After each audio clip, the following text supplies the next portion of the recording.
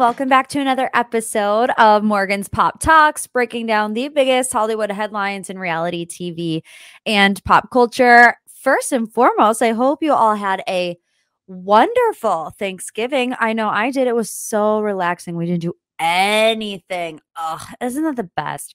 We had absolutely no plans. We saw like 3 people, David and I, and 2 of them were my parents. So it was just the best. The only thing that happened that went wrong on Thanksgiving is I found out I had a cavity 2 days before Thanksgiving. Not ideal, especially as a 29-year-old. I don't know what kind of stigma around cavities I've created in my head, but I thought that 29-year-olds didn't get cavities. I thought that was only for like children, but I have been quickly educated on the fact that 29-year-olds can in fact get cavities, and I have them. So I went to the dentist. Just a horrible experience, no matter how old you are, no matter how many times you've been to the dentist. And then I get done at the dentist and she tells me she can't fill my cavity until April. So that's what I'm working with right now. If I need to take a little swig of water, I did just take 3 Advil because it hurts, man. I'm like, I can't deal with this until April. So send T's and P's for your girl. But listen, if that's the biggest life stress that I have at the moment, then we are good to go. Something else that I should probably tell you. We have so much to get in today. I don't know why I'm going on a rant about my cavities, but also I should tell you, because it's kind of been on the internet, but I don't think that I've officially said that David and I had to postpone our wedding. Oh, I hate it. As you know, my lovely fiance is not American. He's South African and British. He has a dual passport for both of those countries, doesn't have an American passport, is not a citizen, so we're waiting on his visa. When we got engaged, we were told it would take 6 months for him to get his fiance visa. We got a receipt back in May saying that it would be 13 months, and now on the website it says 16 months. So, very, very long story short, we can't get married without that visa. It's illegal. We also can't have a celebration, like we can't keep our August 18th wedding day and just not have a ceremony because it could be considered visa fraud. And that's not what you want to do going into a marriage if you want to ensure that he's able to stay here forever, which is what we want. So just send some T's and P's on that front too. I had some lovely listeners tell me to reach out to my local congressman, which is what I've done. And they seem to be helping a little bit. So time will tell if they end up helping us move this thing along any quicker. But yeah, so those are my life updates. I'll keep you updated as best as I can. But let's get into this week's Pop 3. These are the biggest headlines in reality TV and pop culture. Let's start with the Kimye divorce. It's final. This has been going on forever. You remember Kim filed for divorce in February of 2021. We're almost going 2 years into this thing. They were together for 7 years. This past March, she was declared legally single, but obviously they had some stuff to work out. They had like 21 homes that they had to figure out who was getting the 11 and who's getting 10. It's just absolutely ridiculous. If you can't tell, I'm a little mad at Kim right now, and we'll get into that in the deep dive. So if I come across a little snarky today, that's why. The 2 of them will have joint custody of the kids. They'll split education and security costs amongst them, and then Kanye will pay Kim $200,000 a month in child support. Kanye's keeping his childhood home in Chicago and his $60 million Malibu home, as well as several other SoCal properties. He's also keeping his Wyoming ranch, and I guess he has a bachelor pad in Belgium. Okay. He's going to transfer the title of the 3,650 square foot 5-bedroom home he bought next to Kim. Kim will keep the Idaho property she owns, as well as the $60 million Hidden Hills estate she currently lives in with their 4 children. That's the one we see on the show all the time. And then she'll also keep another property in Riverside, California. While Kim has their kids the majority of the time, They do have joint custody. And here's an interesting tidbit from the Kimye divorce that you might not know about their agreement. If a dispute arises between Kim and Kanye, they have agreed to participate in mediation for at least 3 hours. If one of them declines to engage, the other gets sole decision-making power. You know, Kim Kardashian put that in there because Kanye's never showing up to the courtroom. He's always going MIA. So they just penciled that in there. The children can't move more than 60 miles away from their mom's home before they finish high school or turn 19, whichever comes first, without the other parent's consent or a court order. Also, we all remember the infamous birthday party that Kanye claims he was not invited to. Now it's in writing that each parent will have access to the kids on special days, such as their birthday. So glad it's all done and dusted. Moving on to our next couple. Greg and Victoria on the Viall Files. I'm going to give you the really skimmed down version because that podcast was an hour and 20 minutes of listening to Victoria go, eh. I was like, stop. She did it like 5 times. Ugh. I'm like, okay, what are you doing? It was an hour and 20 minutes. I'm so feisty. I woke up mid nap. Like, that's when you know you don't get your whole sleep out and you're just grumpy. So I'm sorry to Victoria, that was mean, but that would be a correct prediction, by the way, on MPT. We all knew that Greg and Victoria were going to go on the Viall Files to tell their side of the story. And there's another correct prediction by Morgie that we're going to get to later, but I just, from the get-go, have been really uninvested in the whole Greg, Victoria, Johnny thing because truthfully, I don't think that Johnny and Victoria should have been engaged to begin with. And that's a lot of people are skipping over that fact. We saw so many red flags go down between the two of them on Paradise, and people are supposed to be surprised that it imploded 3 weeks after they got back. I'm not surprised. But this would be another correct prediction by me listening to this podcast. I said that I believed, because, you know, Greg and Victoria, they didn't get together before Paradise. It's not like they were making out all over the place, but they did have interest in each other. And I said, I bet Victoria thought and wanted Greg to come to Paradise. And in this podcast interview, they confirmed that. She said, we talked before the show. I was asking him, are you going to Paradise? He said he wasn't because he was on and off again with this girl in Paris, and I still wanted to go. So that was my prediction. I said, they're talking. Victoria wants to be on TV. Victoria wants to fall in love with Greg on Paradise and live happily ever after. That didn't happen. And then Victoria met Johnny. They got engaged. So because of that, when they came home from Paradise, Victoria said that she needed to call Greg to clear the air because they all run around in the same group of friends. Johnny's friends with Andrew. Andrew is best friends with Greg. You know, they're all friends with Nick and Natalie going to the parties. And I'm thinking, actually, Victoria, you don't. What would you need to clear the air with Greg about? If you should be clearing the air to anyone, it should be your fiance, Johnny. Like, what are you going to say to Greg? I know we talked for 2 weeks before Paradise, but I got engaged and I hope everything is cool. If it is what you say it was, and it was only you two talking, you don't owe him that. You guys were never anything more than friends. Why would you owe him any sort of explanation? So that's one part where I really don't see where Victoria is coming from. She does talk about this big explosive fight, and we've gotten snippets of it here and there. They were at a happy couples weekend, which is where Bachelor Nation stars go to be like incognito and spend time together while the season is either getting ready to air or airing. And that's when Johnny called her the bleeping bleep, and she admitted to throwing the wine glass. She did not admit to throwing a wine glass at Johnny, which was the narrative that was put out there by Reality Steve. But she did say she opened the door. Johnny was outside and she threw the wine glass outside and it combusted.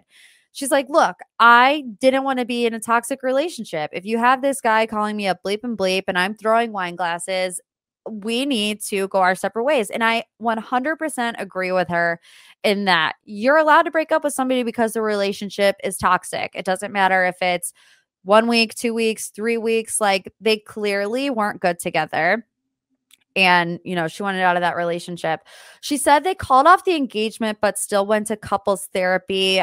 They were still trying to work it out, although Victoria says she was done and checked out of the relationship long before Johnny was. And maybe that's where there was some confusion to where she thought, she made it clear that things were done and dusted, but Johnny maybe needed more closure and she wanted to give him that. So, I've been there with some of my ex-boyfriends where it's like, you say to yourself, oh, if I could just say this one more thing to him, maybe I'll feel better about us breaking up. Or if I can just get this off my chest, maybe things will be better. So she said maybe Johnny was feeling that way and in some way keeping his own hope alive, but to her it was done. She also said she felt misled by him on the beach about his job, his goals, him wanting to be engaged. So she was saying on the podcast that his story about his job kept changing. It was he owned a bar, then he managed a bar, and then they got home and he was only bartending, and then he wasn't there at all. He wanted to be a rapper. He was in real estate. She said he didn't really know what was going on. And she said, I wanted to support him in whatever his passion was, whether that is real estate, whether that is owning a bar. But she just said that his story kept changing, and that he wasn't set in his career.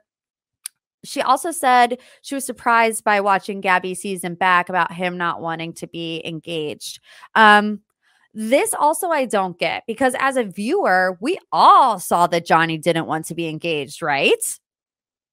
He said it multiple times. Like, did she just miss that part of the conversation? Did she not hear it because she didn't want to hear it? Which goes back to my original point. These two had no business being engaged from the jump. Talked about it last week on the podcast when Johnny's saying, I hate who I see when I look in the mirror. I'm my own worst enemy. Does not sound like somebody who A, needs to be on reality TV, and B, needs to be engaged to somebody. Also, why aren't people mad that Johnny is openly admitting both on a season of The Bachelor and Bachelor in Paradise that he isn't ready to be engaged? I mean, wouldn't any other time it's this guy's here for the wrong reasons, but you hear none of that. This whole situation just really aggravates me. So she said that they called it quits officially on September 20th. She called Greg. They spent the night. Timing was off between the two of them. They were texting for weeks. And then that trip to Rome, which happened at the end of October, is when they officially got together. Okay. So, I mean, it is what it is. Take it or leave it at this point. She said, I should be able to move on from a toxic relationship. And I agree 110%. I just don't believe that she didn't know that he was not ready to be engaged, because we all knew it. And we saw 1/100th of what went on the beach. Did they just take every little snippet of Johnny saying he didn't want to be engaged and put it into our hour episodes? Because it's like, if it's clear for us and we only saw 1% of what happened on the beach, I just have a hard time believing that it wasn't clear for Victoria. And she made it clear that she wanted to be engaged at the end of this. I'm just wondering why. And there's the tea on that. Okay, coming in number 3, and this story literally broke as I sat down to start recording the podcast, so I'm sorry if it's all over the place because I have no notes, and I'm literally just going off of this Page 6 article. Married Good Morning America hosts TJ Holmes and Amy Robach allegedly had a months-long affair. So this is very juicy, very interesting. So it says Mary GMA co-anchors TJ Holmes and Amy Robach left their partners after an alleged months-long affair, Page 6 has confirmed. A source close to Page 6 said their romance began in March, around the same time they were training together for the New York City half marathon. The pair who reportedly left their spouses in August were spotted canoodling in bars near ABC News back in May. And then, according to one staffer, the couple has gone to extreme lengths to hide their affair. This source says they have a very cozy relationship on air, but that is what is expected. But they were very careful behind the scenes to keep their affair a secret. The producers at Good Morning America are shocked to hear that they are having an affair. So that was on Page 6. And then, of course, Daily Mail is always got the tea. And I mean, wow, these not videos, these pictures are very telling of these two. November 13th, they're both seen getting out of a car, and it looks like TJ's smacking her on the behind. That's a little inappropriate. November 10th, they're out at a bar, drinking, laughing. They're seen together walking around the streets of New York City. November 17th, same thing. And then there's one where they're holding hands just a couple days ago on November 28th. So they're seen like walking around New York City together. And then there's a photo of them in the car and they are holding hands. So according to these reports, and it's still early, it seems that Amy and TJ left their spouses in August. And I don't know about TJ, but I do know that Amy has children. So, ooh, scandalous. Scandalous. I always just find it so shocking, I think, when people in such high places have affairs like Good Morning America, because they come across as like just these wholesome all-American news reporters that have their whole life together, and really they're just cheating on their husbands and wives. So that's interesting. Okay. Oh, it's going to be another deep one today. Take a deep breath, because I talked about this earlier this week on my Patreon about Balenciaga, and we're getting into the deep dive now. If you listen to that, it was just all my initial shock, but we're really going to dig deep into it now with key players behind the scenes, the parents' involvement, what's going on with Kim Kardashian. So let's get to our deep dive question. Hey Morgan, I love a deep dive on the Balenciaga scandal. I feel like more and more stuff comes out every day and it's getting really disturbing. Do you think Kim will ever actually cut ties? Love the pod and love you like a sis. Love you like a sis, as always. By the way, before I dive into this, because I'm just going to be a little shameless for a second, Spotify Wrapped came out yesterday. So if you have MPT on your top podcast and you want to post it on your Instagram story, like, do it, because I'll repost it and it makes me happy. Okay, let's get into it. The deep dive, all about Balenciaga. We're starting from the beginning. We're going all the way down. What celebrities you need to be mad at, what Kim Kardashian is doing, the work. So Balenciaga initially was under hot water for 2 campaigns. One ad, the first ad, included a child model standing with a teddy bear that was wearing black leather and chains, that a lot of people said looked like BDSM apparel. It's funny because in Balenciaga statements, they're like, people have labeled this BDSM apparel. Nope, it's leather, chains, harnesses. It's BDSM apparel. So that was like strike 1, right? Everyone was like, what the heck is this? Strike 2, even weirder. There was a different campaign that included a pile of legal documents, one of which included the text of a Supreme Court decision related to the distribution of child pornography. The 2 ad campaigns in question were Balenciaga's Christmas 2022 campaign, shot by photographer Gabrielle Galimberti, and the spring 2023 campaign, shot by Chris Maggio. So 2 different campaigns, 2 different sets, 2 different set designers, 2 different photographers. So the Christmas campaign was the one featuring the teddy bears in that S&M style leather gear. The bears are actually plush handbags that Balenciaga sells in the shape of teddy bears. The leather straps, it's weird. I mean, you look at it and it's weird. And it's so hard to navigate this conversation, honestly, because even when I first saw this, I was like appalled. I still am. I'm disgusted. It needs to just be done and dusted. But then you have people out there that are like, oh, people are over exaggerating. And you start to question yourself. And it's like, because I have thought about this nonstop since it happened. What was it? Like a day before Thanksgiving, 2 days before Thanksgiving. And by today, I'm like, am I over exaggerating? And then I'm like, no, you are not over exaggerating. If you're pissed about this too, you're not over exaggerating. So don't let that seep into your brain. Especially this ad the product is not for kids. The product is for adults.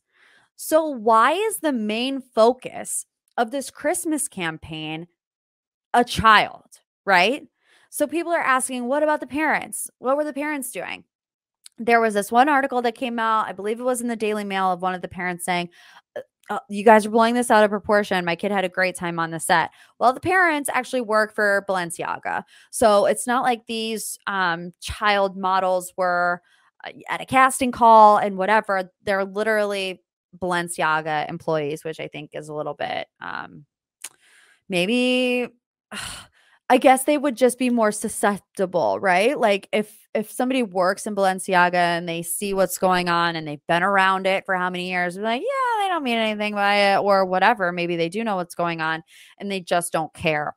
The photographer spoke out in that campaign and said, I'm not in a position to comment Balenciaga's choices, but I must trust that I was not entitled in whatsoever manner to neither choose the products nor the models, not the combination of the same.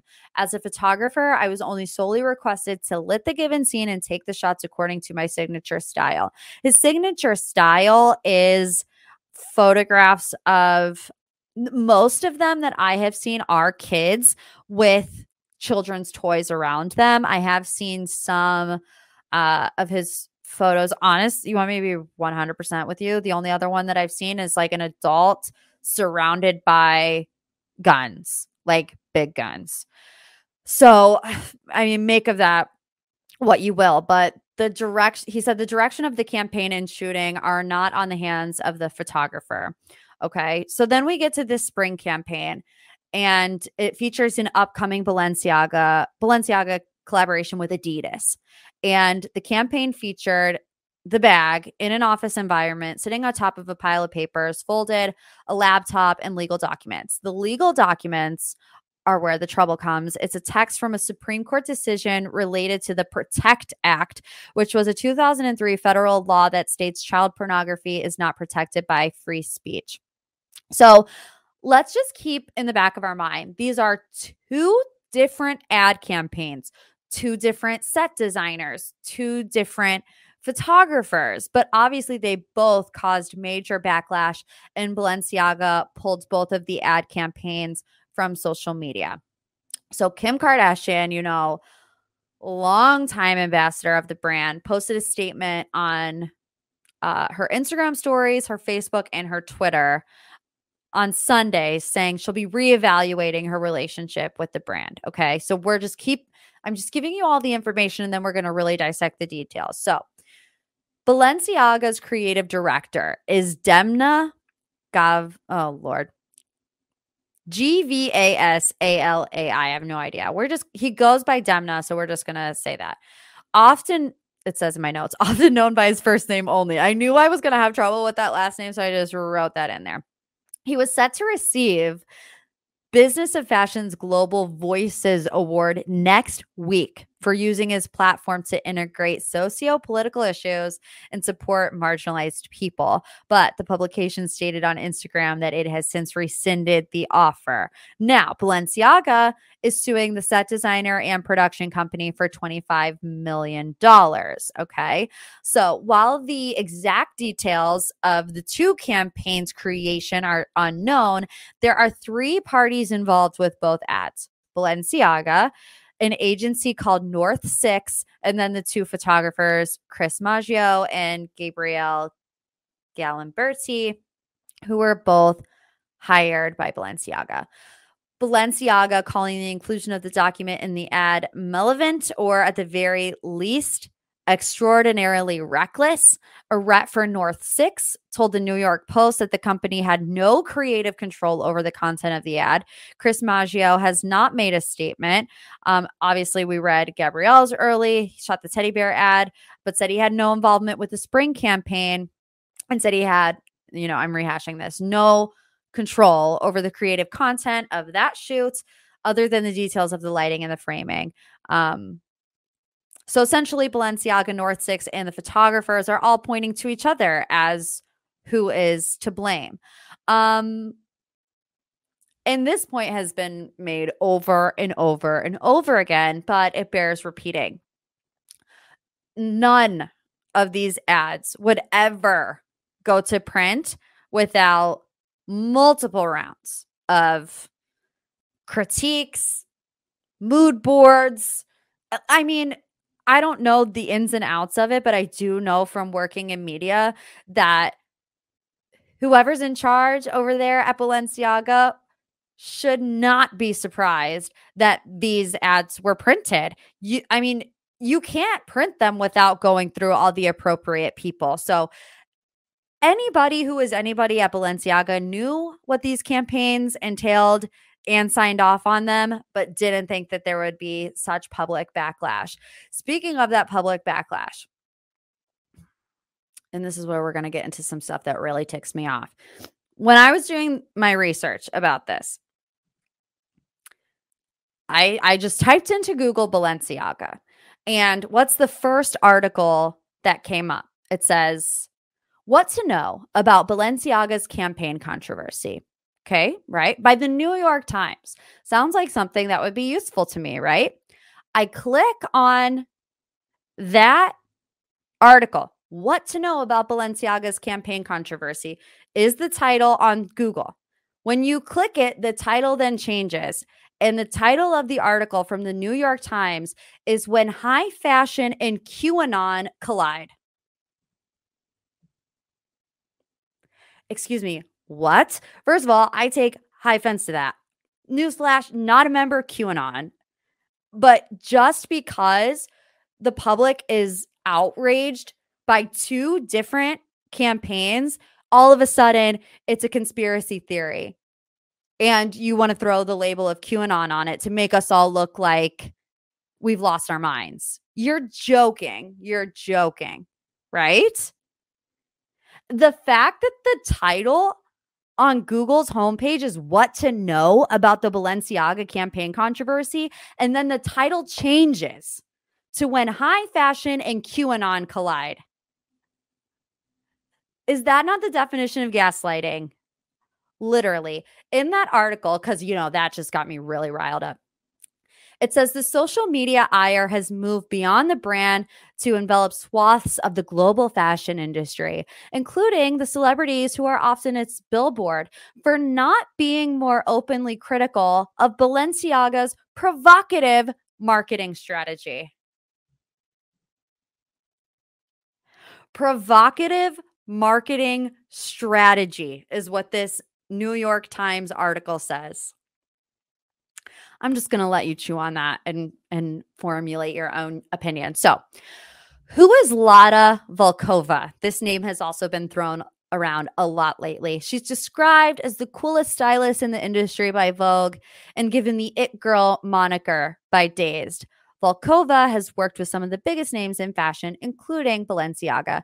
She grew up in Russia, spent some time in London, but it was when she teamed up with Demna, creative director of Balenciaga and co-founder of Venomance, that Volkova became the darling of the fashion world. Her Instagram is now private, but it wasn't when the scandal broke. And in screenshots obtained by the Twitter user Curious Light, Lada Volkova posted a lot of interesting things on her Instagram. Lots of teddy bears, lots of blood-soaked interiors, lots of hunted children. Okay? So that's the type of person that's pulling the creative strings behind the scenes at Balenciaga. With that in mind, let's take a closer look at what was in these campaigns, starting with the kids and the teddy bears. First of all, there's wine glasses and dog collars and duct tape. All just things that should not be in an advertisement with young children. These children looked like they were 4 years old. The teddy bears, there's this what is it, like I think it's a panda eyes, where it's like the teddy bears have black around their eyes, and if you Google it, it's like that is a sign of children that have gone through traumatic experiences. And like I said, these are all things that are being thrown out there. You can believe whatever you want to believe. Sometimes when things aren't like glaringly obvious, I question it like that. I don't know. One thing is that is glaringly obvious is this yellow duct tape that's on the ground in this ad And it's the yellow duct tape that Kim Kardashian wore around her entire body that says Balenciaga. However, in the photo, you can only see part of the text on the duct tape. And it says Baal, which is not how you spell Balenciaga. Balenciaga is Balen, whatever. So people were like, what is Ball? What is Baal? Well, you look it up, and Baal is a god worshipped in many ancient Middle Eastern communities, especially among the Canaanites, who apparently considered him a fertility deity and one of the most important gods in the pantheon. I mean, look up the images. It's satanic, and I'm not afraid to say it. When Baal's mentioned in the Old Testament, most references point to a singular pagan deity, a fertility deity. And no, it's not an accident. Do you think that Balenciaga is going to allow something to go to print that has their name spelled wrong? Their name. I'm sorry. There's so many coincidences. One thing is a coincidence. Multiple things are a strategy. And there's also, when that all came out, and then they came out with other ads to replace it. You've seen the one where they're in the office setting and there's somebody's what is it? It's like a diploma of whatever. And the name on the diploma, you look it up, and that guy's into weird stuff too when it comes to children. It's like, one time you can chalk it up to maybe being an accident. 2 times, 3 times, 4 times. Every time you look at this picture, if you see something else that makes you raise your eyebrow, it's not a coincidence. And the New York Times is not going to label people QAnon conspiracy theorists because we're looking at what is in the ad. We're looking at what you have put in front of our faces.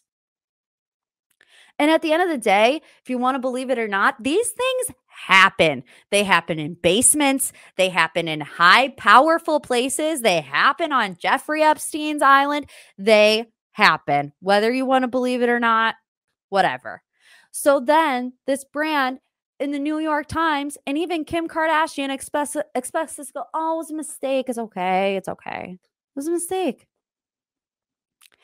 And I've been trying to figure out why I am the most upset with Kim Kardashian. There are other celebrities out there that are tied to Balenciaga: Nicole Kidman, Selma Hayek, Bella Hadid.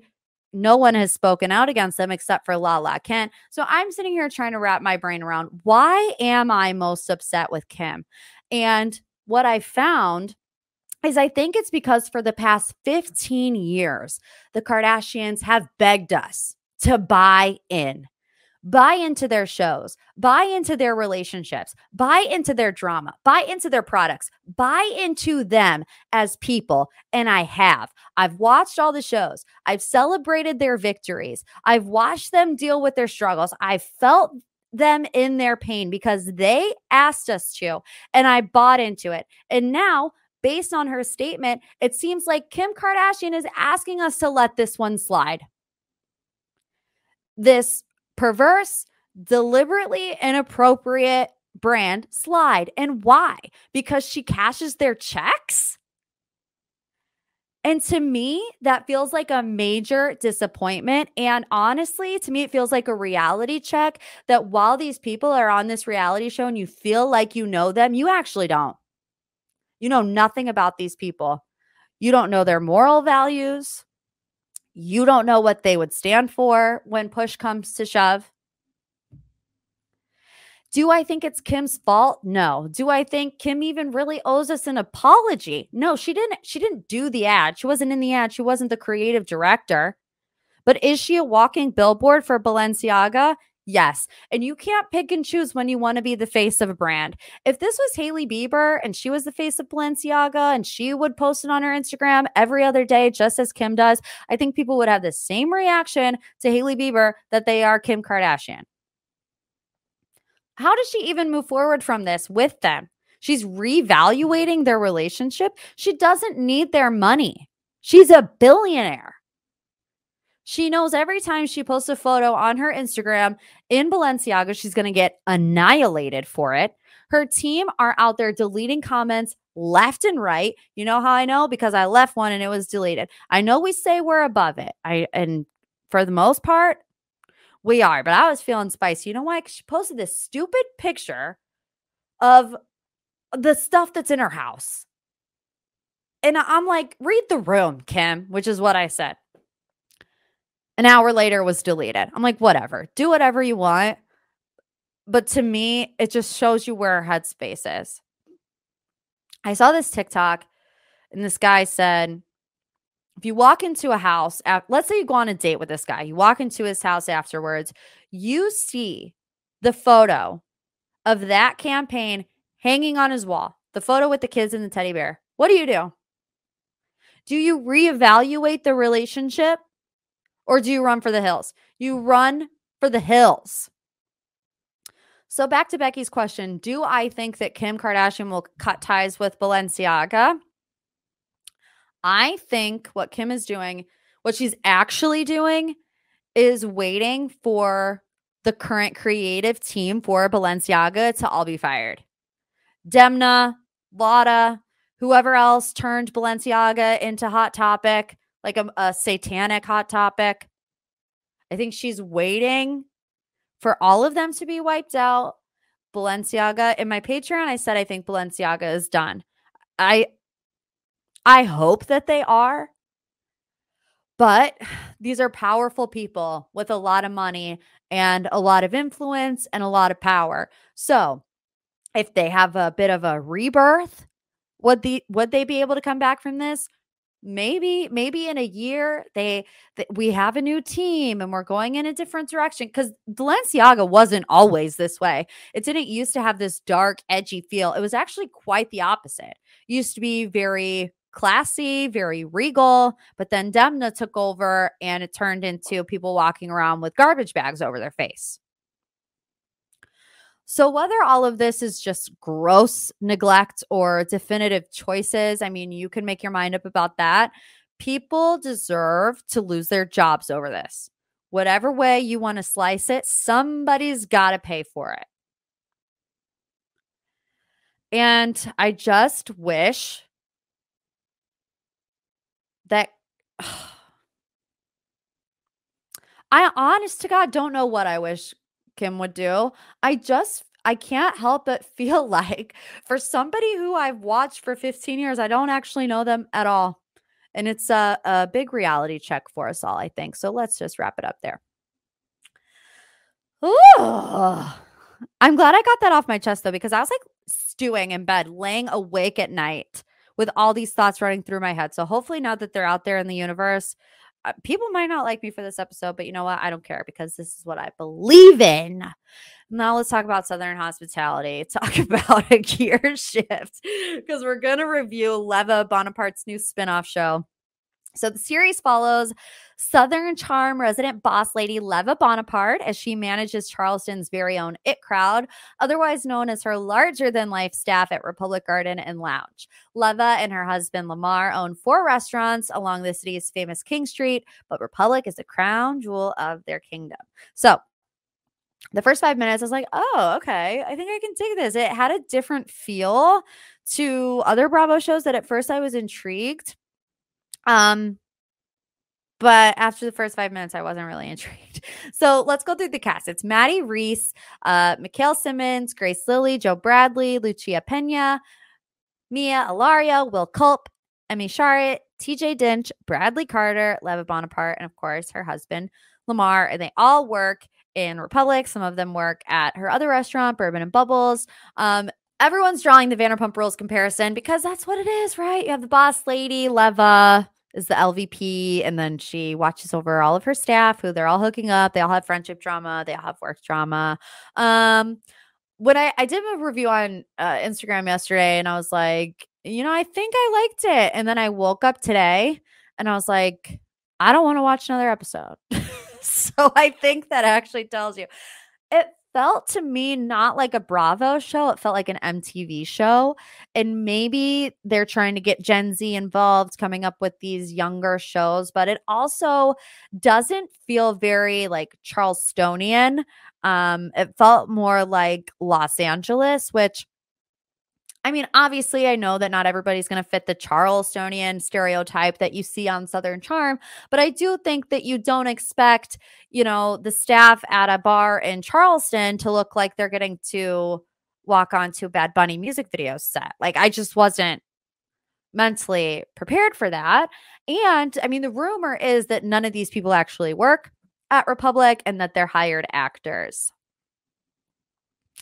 I can't tell you that I disagree because, I said the first episode has a lot of drama. It has drama between friends. It has drama between ex-boyfriends and potential new boyfriends and workplace drama. But sometimes that like raises red flags for me where too much is not, you can tell that it's not real when it just seems very forced, very put on. But I think Bravo in general has really been trying hard to find their next Vanderpump Rules. If you remember last year, they tried with Kandi and the gang, Kandi from the Real Housewives of Atlanta. And this was the synopsis of that. It says, Kandi and the gang chronicles Kandi, Todd, and OLG's dynamic staff as they face a much needed change at the restaurant while juggling their career ambitions, larger than life personalities, and personal lives. A lot of people were confused why Leva would get the spinoff show just because she's only been in two seasons of Southern Charm. People aren't really connecting with her. I like Leva. I think she is a boss. I liked seeing her in that element. But if you really only know her from those 2 seasons of Southern Charm, I can see why people would say that, especially because this last season, she didn't even show up to like anything. She's like, I hate being around all these people. I don't want to film with them. So people were like, what? She's the one out of all of them to get her own spinoff show is just interesting. So I don't want to give an official do or don't watch it just yet because it's only 1 episode and you got to give it, I think, at least 3. So watch the first one, decide for yourself, and then I'll tell you my predictions, I guess, when episode 3 comes out. Okay. Oh, that's it. I know today was a rough one, but I feel like I needed to just get it off my chest. I might get canceled by some people for this episode, but I think a lot of people are also feeling the same way that I'm feeling. And that's a little frustrated, very sad, and kind of wanting to see something happen. So don't forget, we're trying to reach that 500 review goal on Apple Podcasts. So if you haven't, please leave me a little review, a little 5 stars. If you're on Spotify, same thing. And like I said, if I'm in your Spotify rap, let us sister know.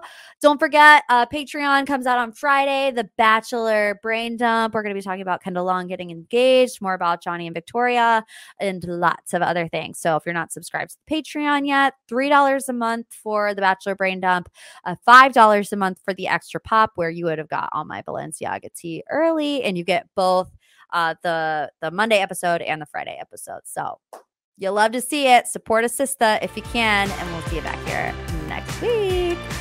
Love you like a sis.